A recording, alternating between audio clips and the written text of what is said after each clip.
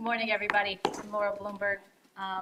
We're going to get started with the panel right away, but I just want to make just a couple of comments. First of all, I have to tell you it's an honor to join this illustrious group of sponsors in supporting this really important conference on a really important topic. And Dr. Kleiner talked about why it matters, and I think you're all here because you think it matters. I just want to share with you a perspective from a policy and public affairs school that when we graduate a couple hundred students every year, many of them are going to go into very specific focus areas and study very specific things, but many more of them are going to be generalists, and they're going to work on the Hill.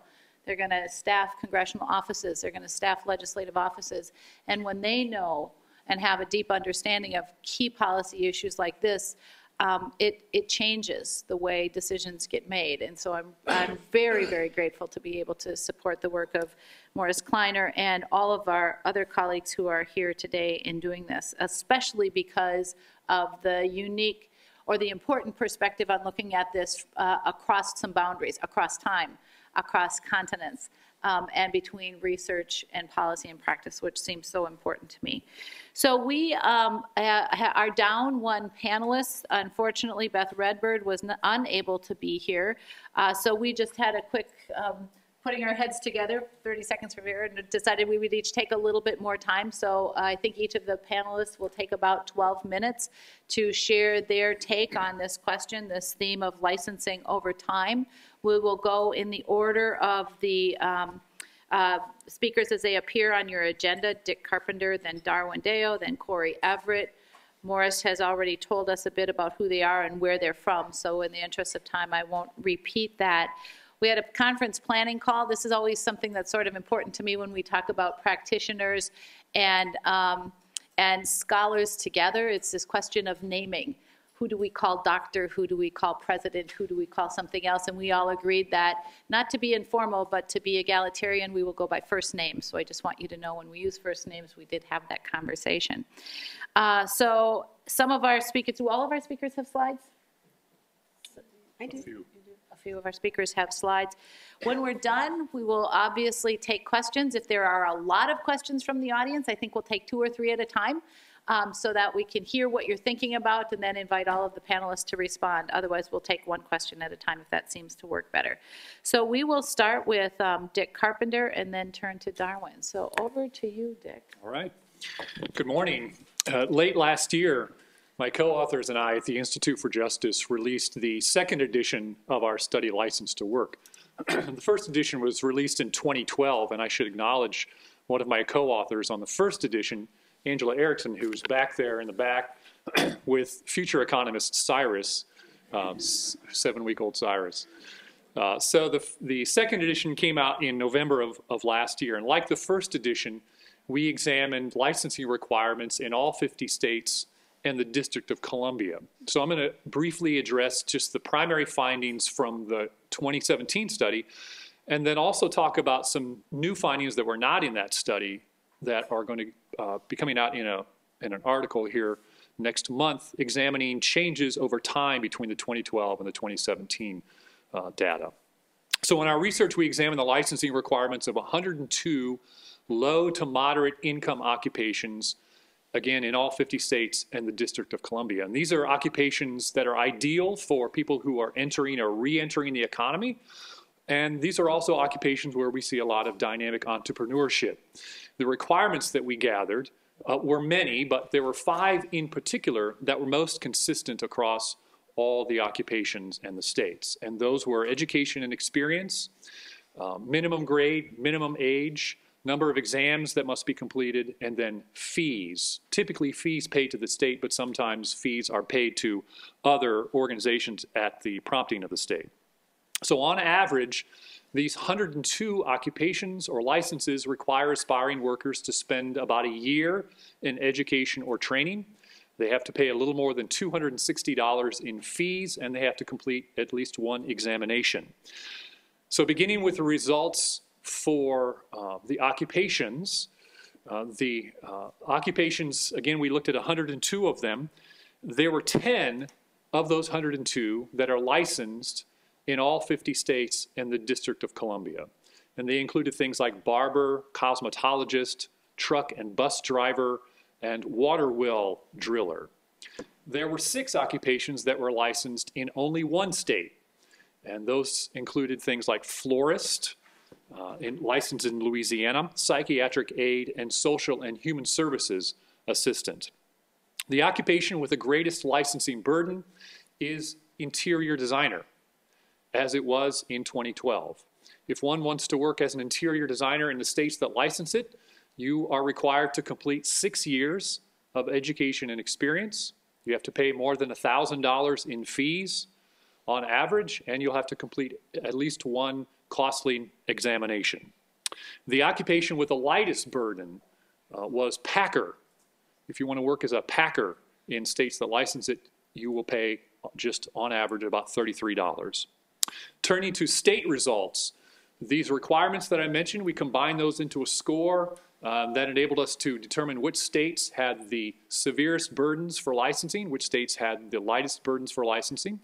So we first looked at how many of the occupations these states license. That's the first thing we looked at. None of the states license all 102, but we did find that 28 of the states license more than half of the occupations in our list of 102. The states that licensed the most were Louisiana and Washington.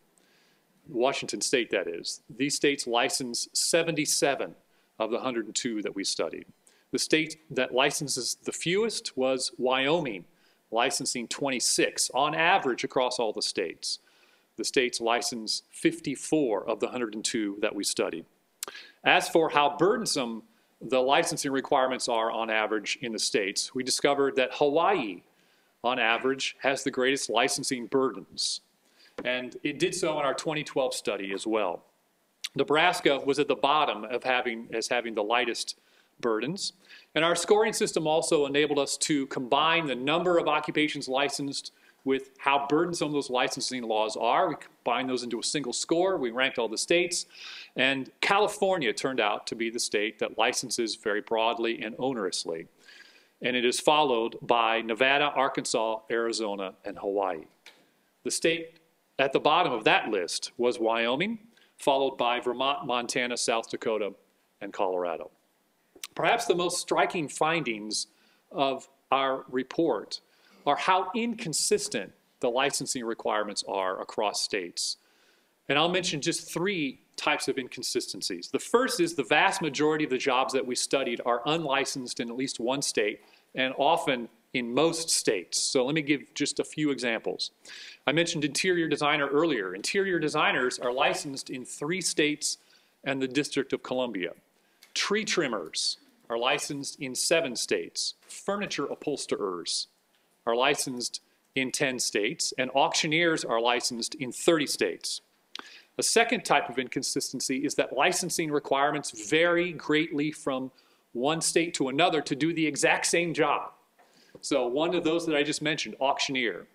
If you want to work as an auctioneer in the states that license it, 4 of those states require that you must complete at least a year of education and training. But in Vermont, it is 9 days. Louisiana requires only 7 days. In other states, there are no education and training requirements at all to work as an auctioneer. But auctioneer is not an idiosyncratic license, so I have a few slides to look at some other examples. So if we go to the next slide, this is, or should be, locksmith. So locksmiths are licensed in 14 states. So you can see that in most states, the education and training requirements are at or near 0, except for in New Jersey, where one must complete more than 700 days of education and training in order to work as a locksmith. Let's go to the next slide. This is crane operator, licensed in 18 states. Again, many of these have no education and training requirements at all to work as a crane operator, except for other states that require more than 700, and then in New York, it's more than 1,000 days of education and training. The next slide is unarmed security guard, which is licensed in 34 states.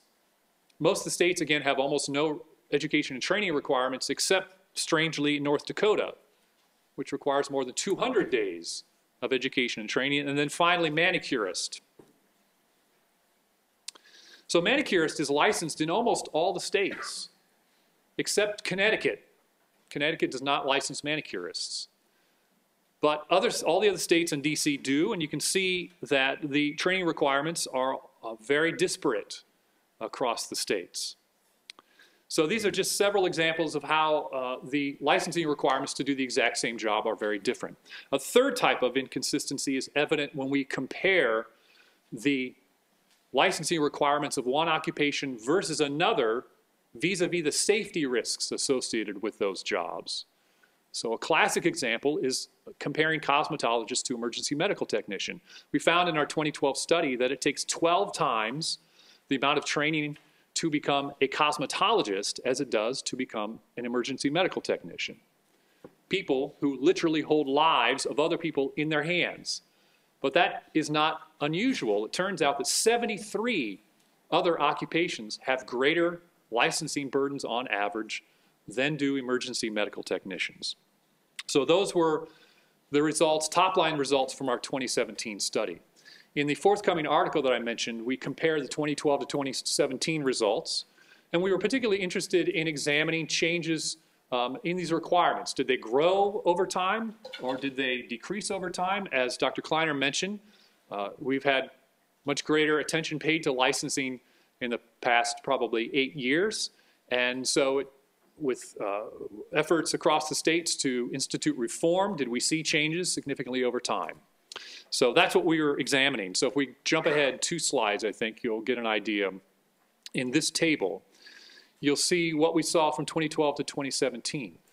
The licensing requirement with the greatest change, and it was a positive change, that is, it grew over time, was in fees. So on average, fees grew about 14% from 2012 to 2017, and this is after adjusting for inflation. After that, we see that minimum grade and minimum age requirements also increased over time, a little more than 11%, and then exams also increased. The number of exams increased over time about 1%. The licensing requirement that did not increase was education and training. That actually saw a small decrease, although that small decrease was not significant over time. So the states also saw some increases or decreases.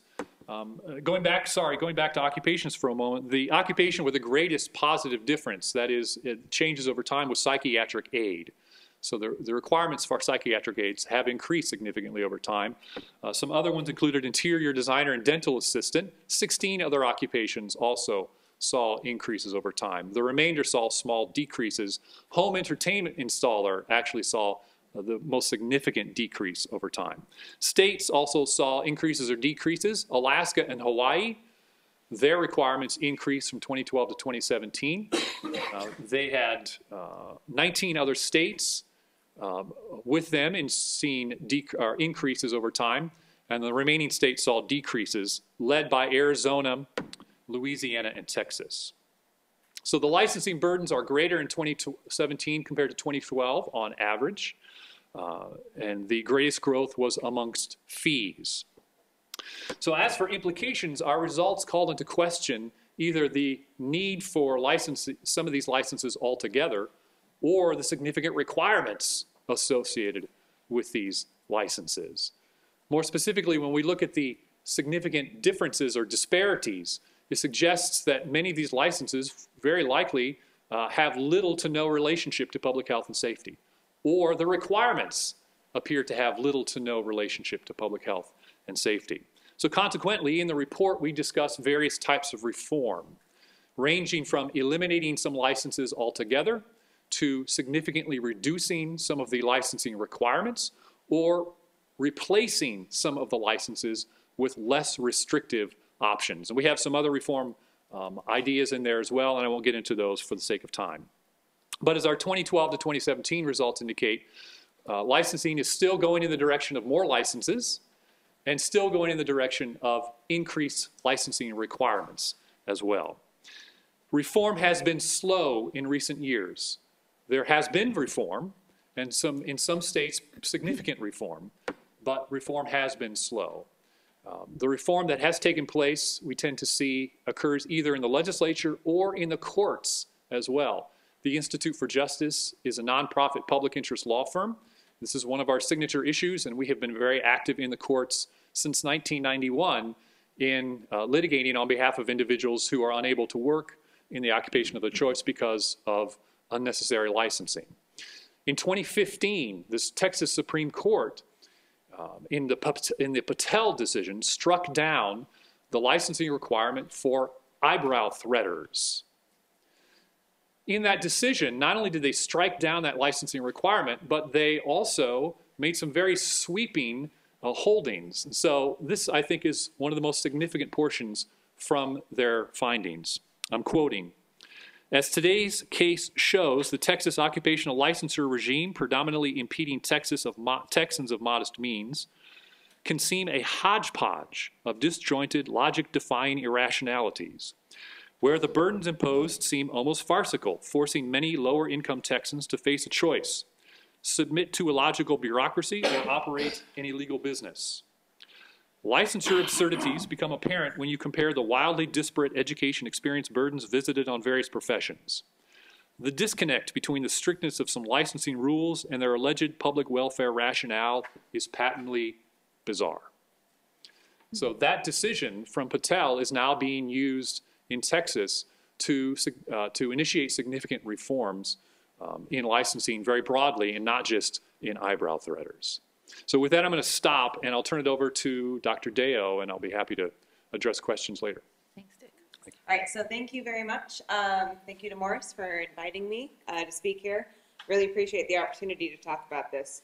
When I started working on licensing, I was starting my dissertation, and I was told, nobody's going to care about this. This has been done. The research on this has been exhausted. You should find something else to do. So I was very happy to tell everyone it's not done. We're still very much engaged in this. So moving on with this, we're talking about quality as a shorthand for public health and safety. Licensing is often upheld in courts under the rationale that it protects public health and safety.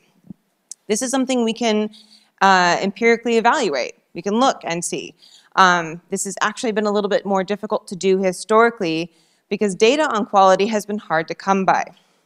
Wages, earnings, employment, these are all included in many different government-issued reports going back to, I think the wages first showed up in 1945. So that's it. That's a great starting point. But to evaluate quality, we have to do a couple different challenges. One is that public health and safety is not necessarily something that applies to all occupations. For nurse practitioners, this seems to make a lot of obvious sense. To opticians or interior designers or even manicurists, this is not as obvious. So how do we measure quality in public health and safety for that? And it's also not as obvious how we actually measure public health and safety when we look at outcomes. This is an issue that shows up in health economics research a lot of the time. You often end up looking at things like mortality and readmissions. But it's very hard to identify a causal effect when you're looking at some change in policy and, say, public health and safety or even other health outcomes. So moving from there, I'm going to do a little background on the presentation of licensing in terms of the costs and benefits and move forward with some questions we can evaluate on quality from there. So much of the literature on licensing does suggest there are monopoly market effects. It raises barriers to entry, even at the margin. It raises costs, which may be burdensome to providers. It may deter people who may be low-quality providers. So the effects of that can be ambiguous.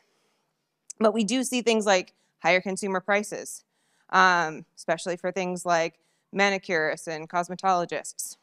I always like to compare the prices for cosmetologists versus barbers, but they're all licensed. So we do see a relative increase. We also see lower mobility. Licensing creates barriers not just within a state in terms of whether or not somebody can enter an occupation in that state, but also across states. Some states actually have compacts with each other, which basically observe that you were licensed in another state and therefore readmit you, but this is not universal.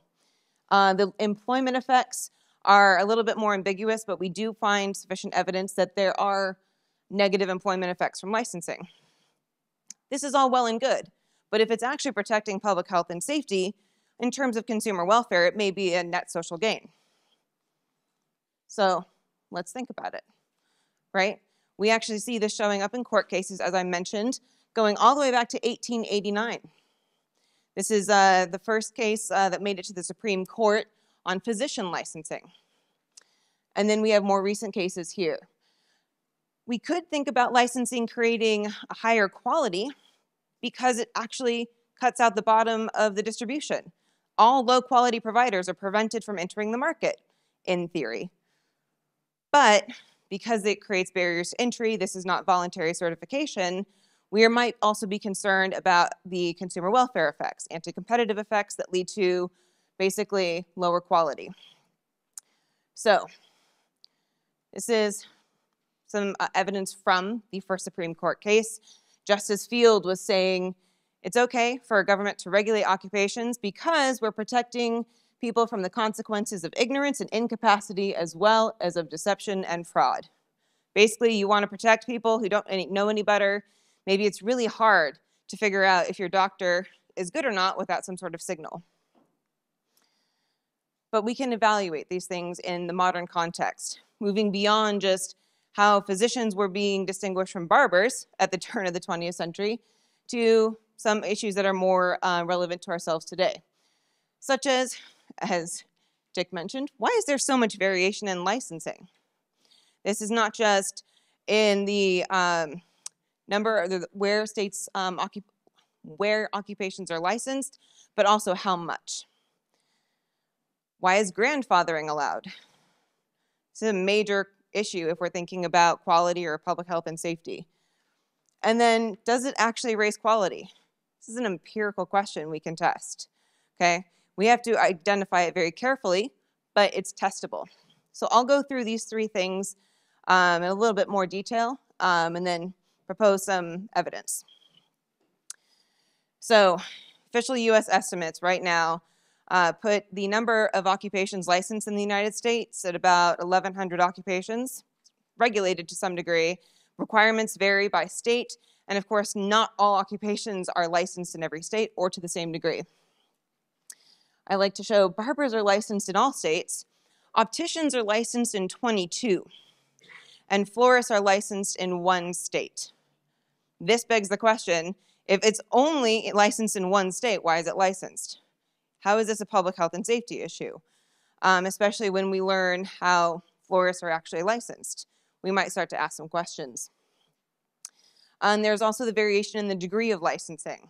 So there's education and training requirements, and board exams, fees, other things as well. But when we think about, when we look at the minimum grade, we're thinking you have to have at least usually a high school education. That might include most people that we think about, but certainly not everyone, especially if you come from a background where you weren't able to complete high school, or you can't prove that you have a high school degree. Are you now excluded from this occupation? And I also like to mention with opticians, because there was a major Supreme Court case related to the licensing of opticians. Opticians are no longer licensed in that state. But the Supreme Court said, sure, you can license it. So again, thinking about this, why are there changes? Why would you unlicense an occupation if it's all about public health and safety? Related to this is grandfathering. If this is about public health and safety, I have a lot of major questions. We like to, in law and econ, we like to think about playing by the rules of the game. Who's playing by the rules of the game? What are the rules of the game? Grandfathering essentially lets different players in the same game play by different rules. Now, this might have distributional impacts on the gains that different providers face because they entered at a later period in the market. But from a public health and safety standpoint, this should concern us.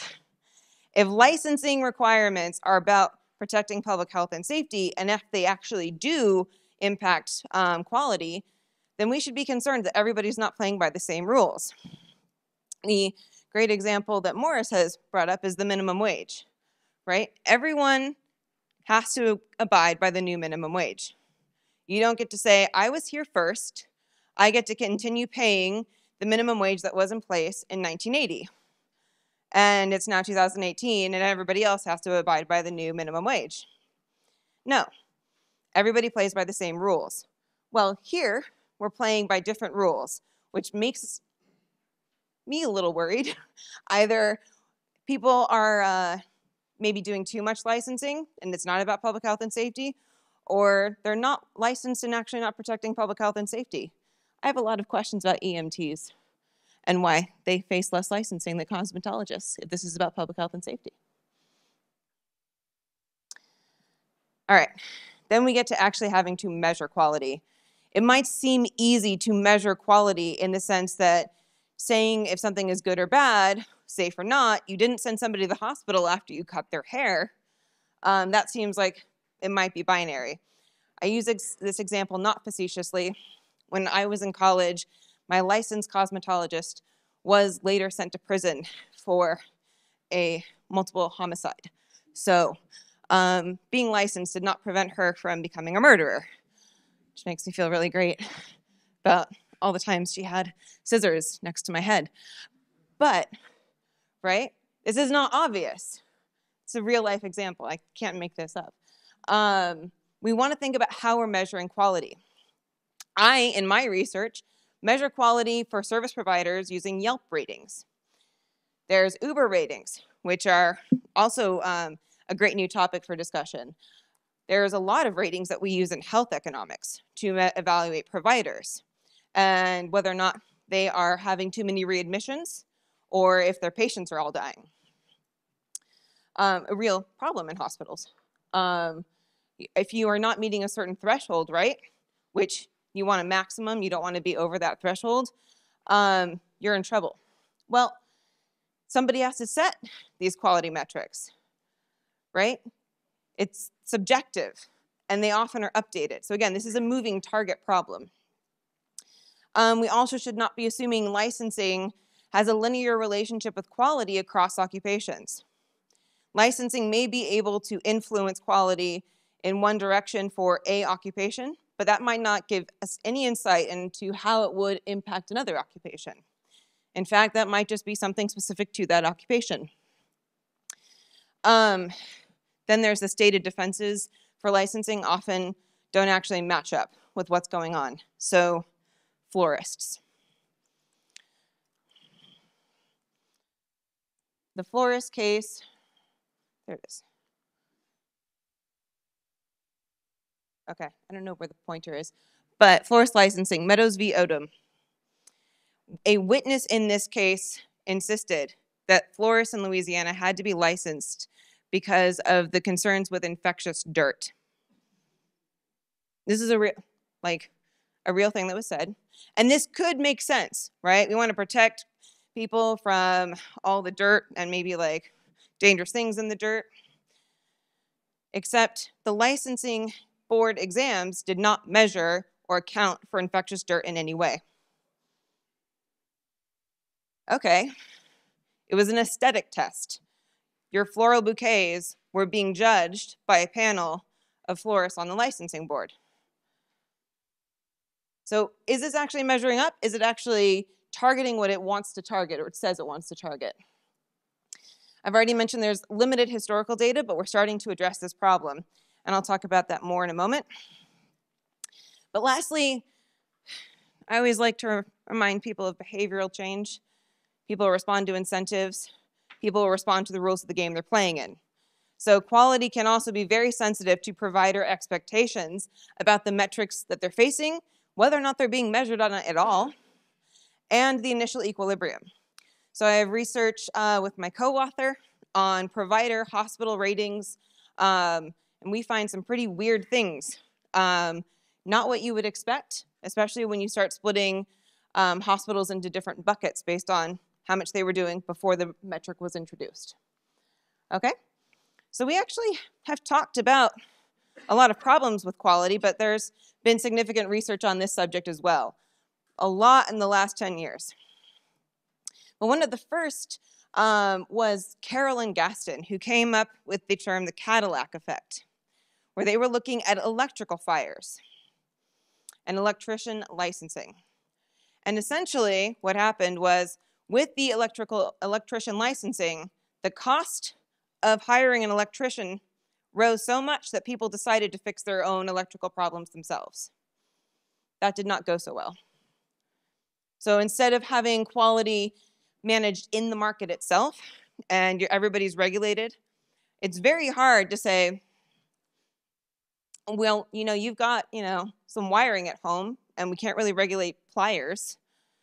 We can't really stop you from trying to change that, like mess around in your own house. We get these problems. We find some neutral outcomes, but we also find negative outcomes. I find negative outcomes with my Yelp research on service provider quality. Having licensing at all drops the Yelp star by about a quarter rating. And then we get some interesting distributional changes. So childcare licensing and teacher licensing seem to actually increase quality in terms of the childcare or the teacher student tests. But it's concentrated in high-income areas. These gains accrue to high-income neighborhoods, and the losers are people in low-income neighborhoods. That might be something we are concerned about. And then we got to think about how we're actually producing quality. So there's some evidence from a deposition on how much time is actually spent training people to stand correctly at a barber school. The owner is not sure. We might think about the requirements actually generating barriers to entry in the training market, and also not omit the fact that firms already have an incentive to invest in human capital of their employees. So I'd like to wrap it up there, and thank you again. Thank you, Morris, for putting this together. Thank you for inviting us. I'm Cory Everett, and with the Council on Licensure, Enforcement, and Regulation, CLEAR. We are an international resource for professional regulation. We promote regulatory excellence by hosting a forum, basically. We do that through symposia, trainings, conferences, and that sort. I do want to just start off with we are not a policy-making body, and so we don't lobby for a particular position or another. We're really intended to create an area for regulators to come together and really talk about best practice, essentially. So has anyone heard of right touch regulation in the room? I'm getting some nods, a couple of you, yeah. So this is a really big theme within regulation. So what I want to just talk about today, I think we heard a lot, already about licensing over time, how it's grown, how it's changed. And I want to talk a little bit today about what the regulators and the regulatory community is currently looking at and how they're innovating. So with right touch regulation, we're really looking for that sweet spot, right? So doing the most we can to protect the consumer with minimal interference into the marketplace. So it's basically about understanding the problem before jumping in with the solution. I do want to distinguish the regulator's role, often being, a bureaucrat, a state employee, a government employee, versus a legislator who is, passing some of these policies. So there are limits to what a regulator essentially can accomplish. So right touch regulation really does look at agility. It looks at the regulatory requirements, acknowledging that they need to change over time, that what was set up 20, 30, 40, or 100 years ago may not sufficiently address the consumer harm being done today. And that consumer harm that did occur 100 years ago may not be a concern now. And so that regulatory scheme needs to shift. So we recently kind of polled our community and asked them, what is the biggest regulatory challenge that you're dealing with today? The number one response was deregulation of professions that they thought shouldn't be regulated. Along with that was regulatory reform. So just trying to decrease the red tape that it takes to get into a profession. So finding additional pathways into a profession, reducing some of the educational barriers, allowing for experience, those types of things to qualify for a license and demonstrate competence. A lot of folks mentioned that they were mitigating turf wars. and I know we're going to address this later today, those scopes of practice, right? Where there's a scope that overlaps and multiple professions can perform the same task. Prescribing is a great example of that. Nurses can prescribe, doctors can prescribe, psychologists can prescribe, a number of different professions. What we see with the turf wars is again, that kind of anti-competitive conduct where they're saying, no, we're the only ones that have the skill and education necessary to do this, and we're going to take this to the legislature to prevent you from doing it. And then I guess the last one was just a request or difficulty in identifying, describing, and quantifying the risk and the public harm. And I think that's, as we look at this this symposium today, looking at how research can help policy, this is actually one that our community is specifically, challenged with. So I thought that was interesting. But I do want to talk about, just how regulators are innovating a little bit today. And just changing the occupational field. I'm going to talk a little bit about upstream risk analysis, harm reduction, and evidence-based sanctions. So upstream risk, this is just a proactive approach to regulation. It's basically looking at a very early and specific intervention to either decrease the likelihood of a negative outcome or increase the likelihood of a successful or positive outcome. So it's identifying, it's understanding and addressing potential problems or barriers to that outcome. With that, it's a problem-solving approach, and so it really emphasizes, influence versus enforcing, which is a bit of a different role for the regulator as we think about consumer protection. So a couple examples of upstream risk. The Professional Standards Authority in the UK took on a cross-profession analysis of basically two risks they saw in the marketplace. One was sexual misconduct, and another was dishonesty. And then they mapped the predictive factors of those behaviors, and they looked at different systems levels. So they looked at the individual level as well as the social or organizational dimensions that in which those violations occurred. They looked at demographics, finding that men were much more likely to engage in sexual misconduct, especially as physicians. Although that did drop with some of the other professions, especially with allied healthcare, there was a much more equal footing on gender. They also identified associated or gateway violations. So what they looked at with sexual misconduct was the boundary violations that just led up to the sexual misconduct and could have predicted that had we addressed the boundary violations first. They also took a look at the working environments. They found that those violations happened in more autonomous and fluid working environments than the highly structured and controlled environments. And then other behaviors that popped up, like, we would all suspect these, right? Grooming your victim or finding a very vulnerable victim. And then lastly, they identified that the culture and the environment was very important, that sometimes, that often sexual misconduct was occurring in cultures that were permissive of sexual innuendos, which isn't surprising, right? We can see how this would deteriorate. And then often that it included cross-cultural environments where some of that type of communication was not clearly understood and therefore was permitted. Basically, I didn't, I don't come from this culture. I didn't know that that would be inappropriate. I assumed the best, even though I felt uncomfortable. So it's an example of upstream risk analysis. Another one is harm reduction. This is identifying and understanding where feasible the problems that are presented and that are harming the patients, and then looking at how to craft a response to that. So instead of like anticipating, what's coming upstream, right? We're looking at where is the current harm. So this also happens at an individual system, a systems, and a regulator level. And a great example of this is the General Medical Council in the UK. So they're kind of taking this approach. They're looking specifically at communication failures. I think this one is really interesting, especially as we see more team environments in healthcare. What occupational licensing has traditionally done is look at only the individual, right? To say you either you either meet the standard of care or you don't meet the standard of care. It's very binary. And what we see in those team environments is communication breaks down and leads to harm. So that could be communication between the physician and the patient, could be communication among the team, right? It could be communication with the other colleagues, all of those. Or just a failure to listen, right?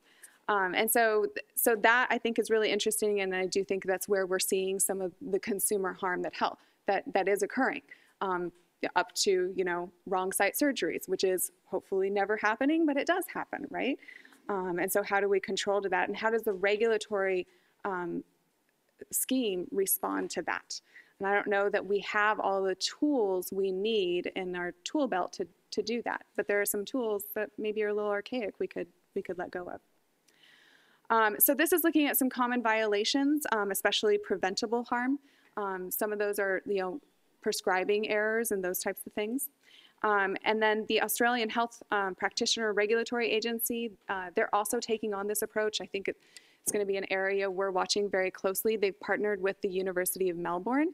Basically, they're going to be data mining their entire regulatory set and looking at where harm is occurring and then working back with the boards to decide what is the appropriate response? How can we prevent this? And then lastly, evidence-based sanctions. So this is just evaluating the effectiveness of those disciplinary interventions to control risk, to protect the consumer, all of those. So, we know licensing is a gateway, right? We're regulating a gateway and who can enter the practice and who cannot. But then you also have disciplinary actions. And so when a practitioner fails to meet the standard of care or comply with the rules, they could be disciplined. And this could take a number of different effects. It could be all of a slap on a wrist and, a warning, up to a particular restriction on the license, and up to removing the license, right? And saying you can no longer practice in this profession. So one of the things we've seen, especially for egregious violations such as sexual misconduct, is the use of chaperones. And so we have folks like Ron Patterson that are looking into this and saying, well, are chaperones the most effective disciplinary control to address the sexual misconduct? And is the chaperone specifically for the practitioner, or is that for the patient? Because you're looking at your attention is divided, right? And so what should that look like? Others are looking at whether continuing education is sufficient to remediate ethical violations, which I would say are rather substantial, as well as boundary violations. And then how does the regulator address the systems level risk of misconduct? So basically, the system itself can protect the bad apples because they're not transparent.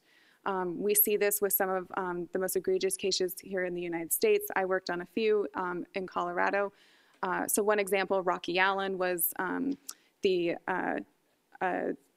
surgical assistant that basically was also addicted to drugs, and so was using and reusing syringes to get high, and then using the syringes on patients, refilling them with saline solution and putting them back in the surgical room. What had happened there was a systems failure. Every single employer basically didn't want to say why they had fired him, and so it never came up, and he was allowed to simply lie, right, on his applications for new employment and also new licenses. And so because the system didn't want to talk about it or share their data or be transparent with the consumer, several folks were exposed to HIV and hepatitis C and lots of other bad things. So that's just another example. So that's all I have for you guys today, just a little bit about what's going on in the regulatory sphere, but definitely happy to address any of your questions. Thank you. Thanks, all of three of you, for your helpful comments. And I think you've all done, in your own ways, an effective job of helping us see where we've come in a lot of different directions over time. I'd like to open it up for questions, although I'd like to exercise my prerogative to ask the first one. And this is actually asking Dick to comment on something you said, and then both of you to respond. Dick, I think I heard you say something about looking forward now perhaps we can be thinking about less restrictive options. And when you said less restrictive options, I thought about that as I listened to Darwyyn say, well, why are we doing this in the first place? Is this all about health and safety? So partly I'm thinking, what are those less restrictive options? And what do we mean by option? Option for what?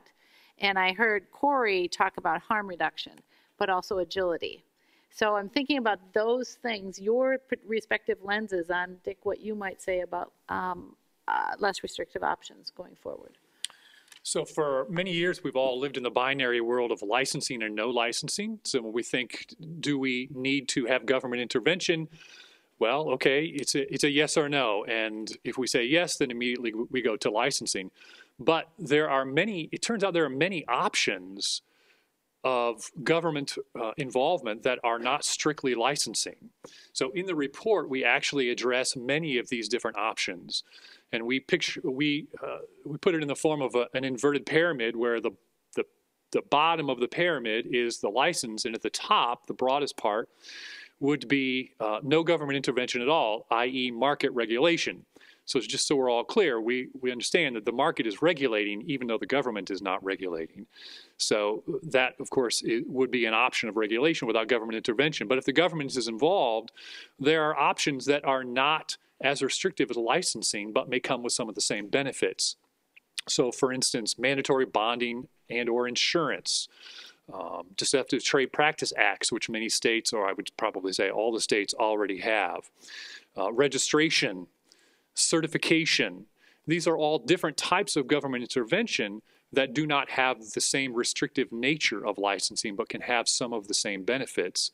So in the report, we talk about how legislatures ought to examine, as Cory said, what are the identifiable or demonstrable needs?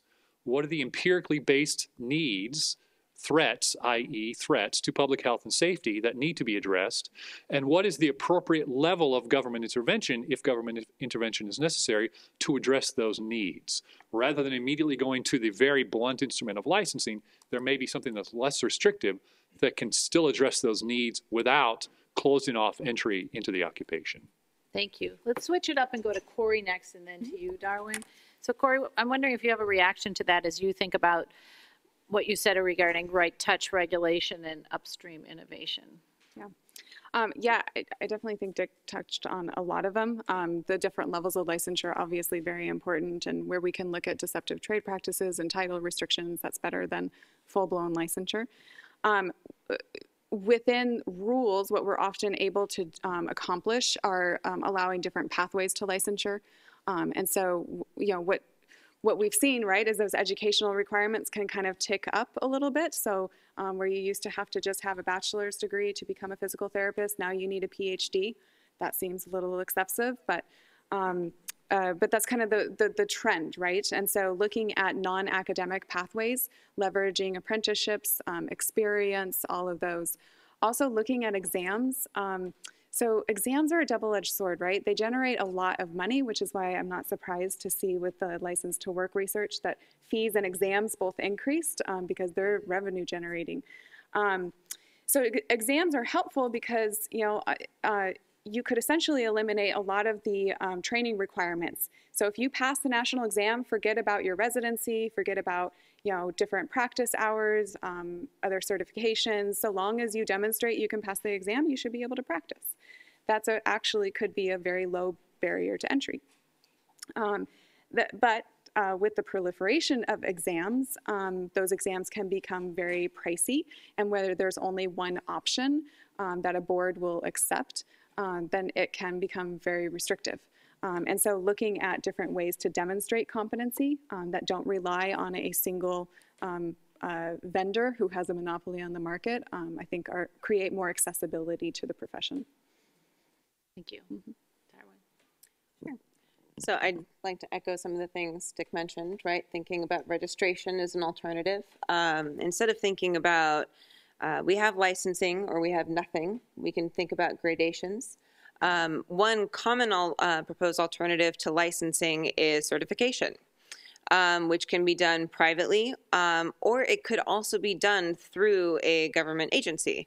So you still go and get the signaling from the government agency that says, yep, they signed, they passed whatever the exams were, and they've basically gotten credentials backed up by us, but it's not the same barrier to entry. You have plenty of private organizations which condition membership on ethical behavior, best practices, and even offer things like continuing education. So again, it's still voluntary, like the Society of Professional Journalists, right? Like you don't want to lose your card to that because suddenly there are questions. But without not having it, you can still, write. We have the protection for speech, so you can still write, but there's a signal that comes with it. So I think like instead of thinking about the binary, there's plenty of room for latitude here. And just also thinking about if we are thinking within the current licensing system, what actually goes into the licensing. So when I was looking at my study, looking at barbers and cosmetologists and so forth, Virginia and Texas are a couple of states that actually publish the pass rates for their exams. And they have both practical and written components to the exams. The practical exams have very high pass rates, depending on the year. But where you'd say, okay, these people, a large share of people are competent at the practical component of their job. There's a very low pass rate on the written component. And if you don't pass both, you can't get the license. So figuring out what actually needs to be going into these things instead of creating more barriers to entry. I really do not know what the history of barbering has to do with cutting hair. That's a real thing that's on an exam. So evaluating that, I think, is another good step forward.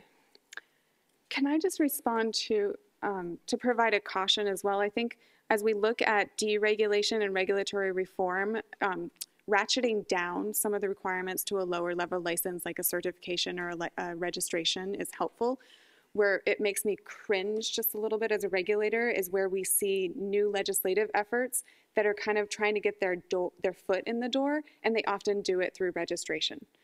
They'll say, okay, well, the state needs to do something here because someone had a bad experience. And so they start with registration, and then the next year we see it become certification, and then the next year it has CE and higher education requirements, and then it's, they've got a full-blown license and all these different sub-licenses that they supervise and can restrict competition with. So I'll just it Christmas trees fast. And I would add to that, it is not an accident either. Yeah. So we analyzed this exact trend with interior designers, where we looked at the history of how interior designers have been licensed over time, and it was in fact intentional that the idea was to start with the titling law and then elevate the titling law into a full licensure. And we've seen that in other occupations as well that we have written about in other places. So let's open it up for questions. I don't see, okay, let's start over here, sir, and then we'll take them one at a time. There's not that many. Yep, right down here. I'm trying to understand parts so I don't say something stupid this afternoon when it's my turn. I'm trying to understand the law. And so what is it in the case law, what is it in the legal history that prevents the Institute for Justice from just taking their best lawyers and going to this state where it takes 6 years of training to be an interior designer and going into court and saying this is ridiculous and getting it ruled, against the state constitution? There's a lot of them I could see how somebody might make a reasonable defense, but this seems like pure rent seeking that's just transparent. What's the legal problem with just winning that just like that? Why aren't you getting that done in all your spare time, Dick? That's the question. I'm not saying you guys are bad, but there's something I don't understand about the law. You IJ attorneys must be terrible attorneys if you can't win an interior design case. I think that's what he was asking. I'm pretty sure. Sounded like it to me. So interior design is a great example because we actually brought lawsuits in Florida on the interior design licensing law. So it's the rational basis test is what it's called. So the rational basis test essentially is if someone, and I'll unpack that in a moment, if someone can create some sort of rational reason why this licensing law ought to exist, then that's good enough, and the judge will uphold it. And I say someone because it doesn't even have to be the state doesn't have to do that. Sometimes the judge we see in cases will actually make things up. And I mean, that sounds ridiculous for me to say, but that's really what it is. Darwyyn mentioned the Forest case in Louisiana. That was our case. And the individual did in fact say infected dirt in a deposition. Other things included somebody might be harmed by a pin and a corsage. These are the only types of things that have to be mentioned to be acceptable under the rational basis test. So either the government or sometimes the judge will come up with this, what sounds like a rational reason, and if that sounds rational enough to the judge, then the judge says, okay, then I'm going to uphold it, paired with a deference to the legislature. So we at IJ have something called the Center for Judicial Engagement, where we're trying to prod judges into being more engaged. Judges, by the way, these are the same individuals who in the morning will hear a case, a criminal case, and will weigh evidence in that criminal case, or a free speech case, and will weigh evidence in the free speech case to come to a decision. And then in the afternoon, we'll hear an economic liberty case, an occupational licensing case, and completely ignore evidence. And instead say, well, then the legislature came up with this. They must have had a good reason for doing so. Therefore, we're going to let it stand. What's this? Can you, yeah. Something about the law here. Is it on? Yes. Yeah. Okay. You know, state attorney generals are becoming more aggressive about using antitrust laws against occupations or licensing. Maybe it's not enough that people know about it, but so in Minnesota, the Democrat ran, and one of his big platforms was to use the antitrust state laws against licensing in these groups. Okay, so that's a big way to go, so I mean, I think that's a really exciting thing. Now I'll say one more thing. Now, so I have a favor for everybody here. Now, I know it's not politically correct to mention religion or politics, but I was wondering if we could all say a prayer that Zephyr Teachout wins the New York Attorney General's race today. Who knows Zephyr Teachout? If she wins, she's after all the, that she is a very dynamic. She ran against Cuomo last time. She'll be great. Anyway, that's my. Okay, so do you have a question too, or no question? No, Okay. I have a comment and a favor. Okay, well, then we're going to take another question first. Yes, let's go here, and then I saw some, and then to you, ma'am. So this question and then yours. I'm sorry, I can't see names, so I'm pointing. Yes. My name is David Benton. I'm from the National Council of State Boards of Nursing. The question, I think, is to Dick.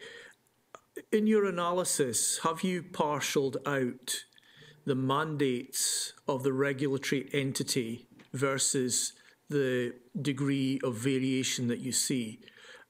Work that I've done internationally has demonstrated that those regulators that have a pure single mandate of public protection versus those that have a public protection plus advancing the profession plus workforce plus, in some cases, a trade union mandate as well, that actually introduces much more variability and a very different flavour in terms of some of those dimensions that you had. Is that an analysis that you've already conducted? We have not. Others have, and have, I think, found something very similar to that. We did not in ours. So our data sources were in particular looking at state statutes or regulatory language. So we didn't actually look into the extra statutory or extra regulatory language to look specifically at that. Others have and have found something similar to what you're describing. Yes, your question back here. Yeah, so I guess my question is to all of the... Can you tell us who you are? Just so sorry. I'm Wen Chen. I'm a PhD student at University of Minnesota with Professor Morris Kleiner. I didn't ask just because of that. So make it a really good doctoral level question. So I guess my question is that it's really clear to me that for occupations like barber and florist, the regulation reform should towards like deregulation because those occupations does not pose like obvious threats to public health and safety to the consumers. But for like childcare, I guess the state's reasoning for a lot of licensing requirements is that it protects weak and vulnerable populations like children. And I remember in Professor Deyo's presentation, you did find like there are like, for licensing requirements, there are increased quality for childcare. So I'm just curious, like, what do you guys think the regulation reform for this kind of occupation like childcare should go? Darwyyn, do you want to take that question? Sure. So just to review the results, is this on? Yes. Cool. The results of that study were focused on distributional differences. So you do see an increase in quality for high-income neighborhoods, but they also found there was a reduction in providers of child daycare services in low-income neighborhoods. So what you can think of this as, you have providers basically no longer serving low-income neighborhoods, and if you're talking about a high-income neighborhood, it's a little hard to disentangle the effect of licensing from catering to a different neighborhood. That said, I think what you said right before that is a great illustration of the rational basis test. We can all come up with reasons why stuff should be licensed, right? But there's also no reason to think why licensing does that exclusively or why it's the best solution.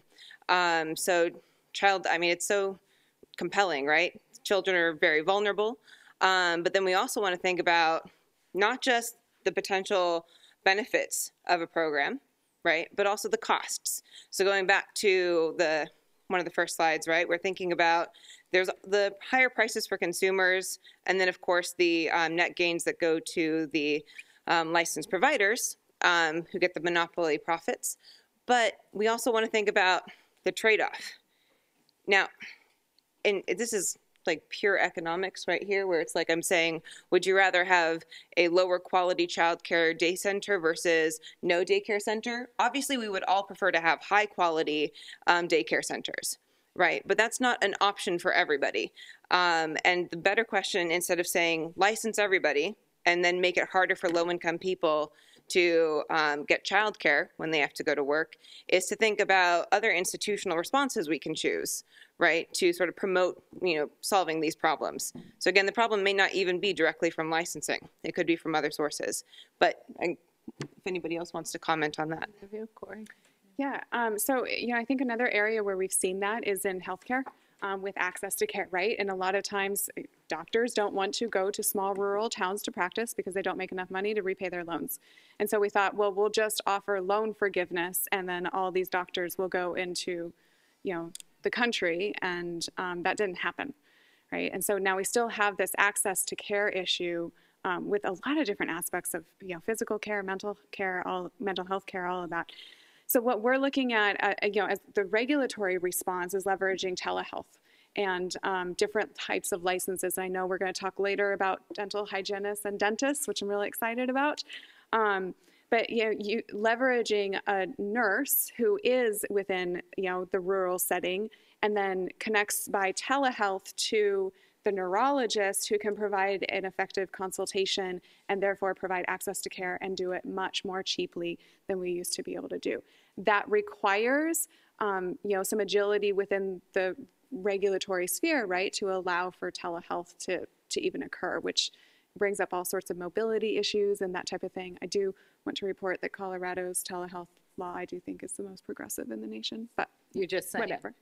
Just saying. Very important. But it's been exciting to see how the market has responded to that and is already utilizing it.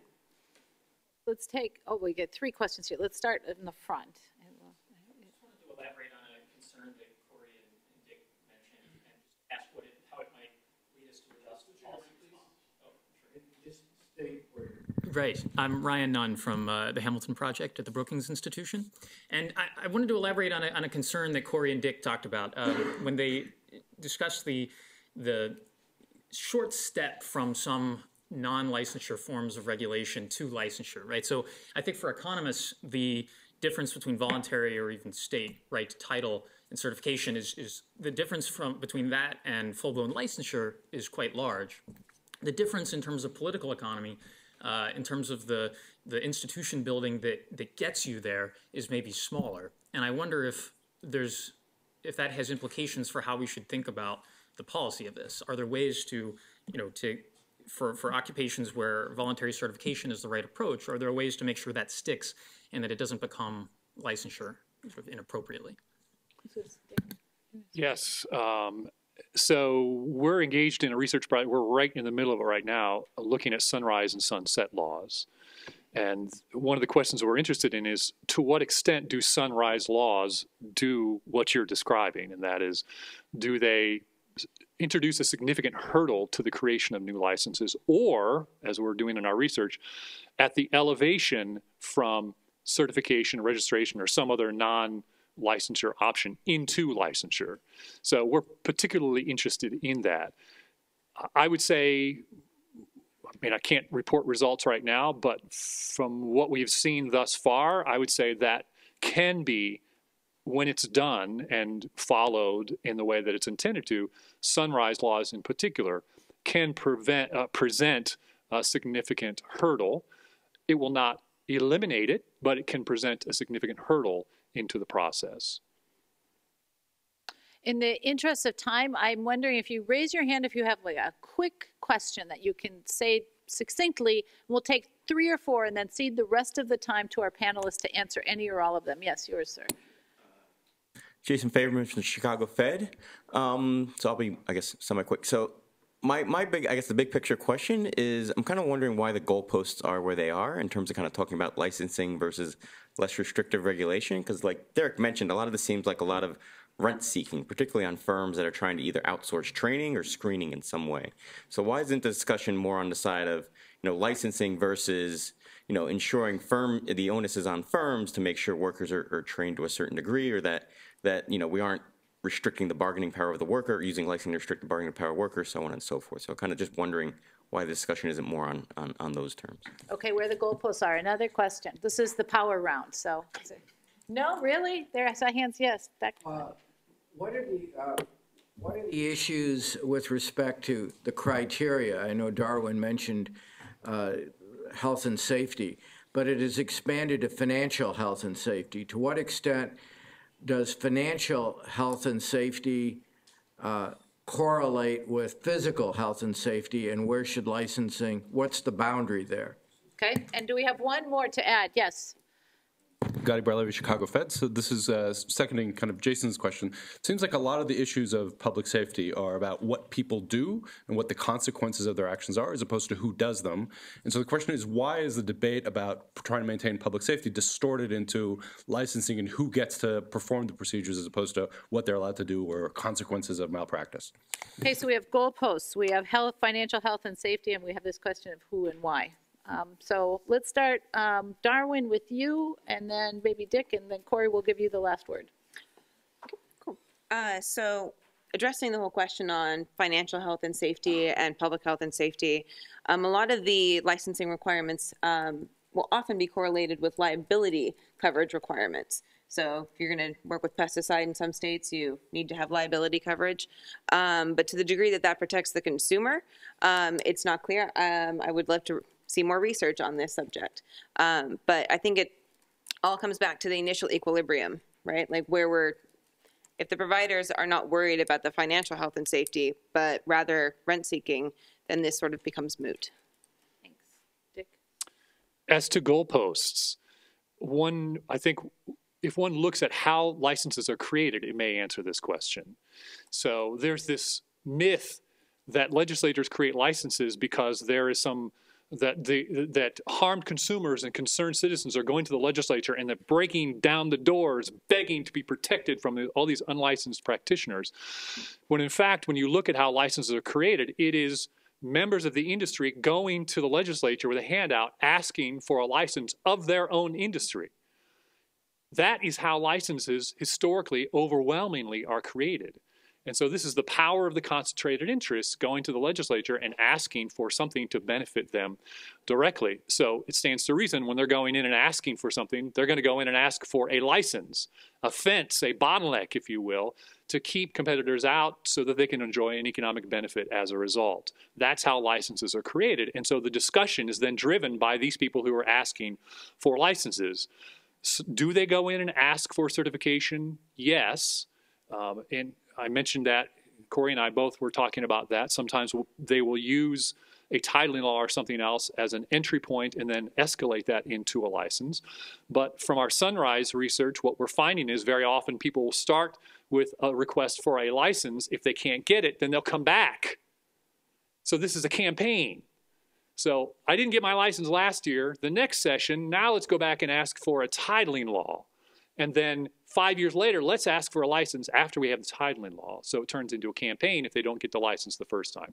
So those who are making the request will often drive the discussion and the content of the discussion. Do you have a comment quickly about the financial health question that Morris asked? Or are you silent on that one and we'll turn to Cory? I want to be silent, but I will say this about that. It's not, so what we call, in our report, we call it license creep. So sometimes license creep is an expansion of the licensing requirement. That's a verb, not a noun, right? License creep. Yes. I spent too much time with Morris. Yes. So sometimes it's the escalation, but also sometimes it's scope of practice. And what we're now finding at IJ, we're also discovering that license creep will also include, I think this is kind of getting at what Morris is talking about. He's kind of talking about creep beyond just public health and safety, as we typically think of it now, to financial safety. But now we also see creep in terms of what is regulated. So now we see just pure occupational speech is regulated. So people who just speak for a living, they don't provide a service like in healthcare, or they don't provide a service like tree trimming. They just speak for a living. That too is now coming under the umbrella of licensing. And Cory, over to you. Okay, so on goalposts, I agree, like we could be shifting to deregulation and we should be thinking about that for some professions. And yeah, if we can leverage, shifting that burden to firms, that makes a lot of sense. I would be curious to see, and I don't know that much research has been done about this, where there is an egregious act by a practitioner, is how quickly the market can respond compared to the regulator. And the regulator can come in very quickly, remove that person from practice, even if there isn't enough Yelp reviews to demonstrate that there is danger, right? And so they can come in with just one hint of it. I think that's important. That the other, the financial question about financial health and safety, regulation, has the benefit of providing some more equal access in some regards, where a wealthy consumer typically can take action and seek restitution by suing someone, hiring a lawyer, all of those things, where that poor consumer often cannot do that. And so licensing and being able to file a complaint and shift that burden to the regulator can help to mitigate some of those issues. And then why is licensing the response to health and safety? I do think that's the challenge in front of us, to figure out what is the appropriate regulatory structure for the actual consumer harm and potential risk. And then we need to craft the regulatory structure to address specifically that, and that means shifting. Great. I actually say this about financial risk and so forth. Bernie Madoff was licensed. Well, I guess we'll leave it there. I think we'll be returning to many of these themes in panels throughout the rest of the day and tomorrow, but for now, let's thank these panelists.